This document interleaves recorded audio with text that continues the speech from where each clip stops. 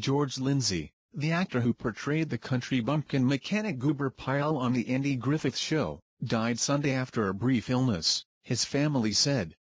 He was 83. Lindsey's character Goober Pyle joined the hit sitcom in 1964 as the cousin of Gomer Pyle, played by Jim Nabors.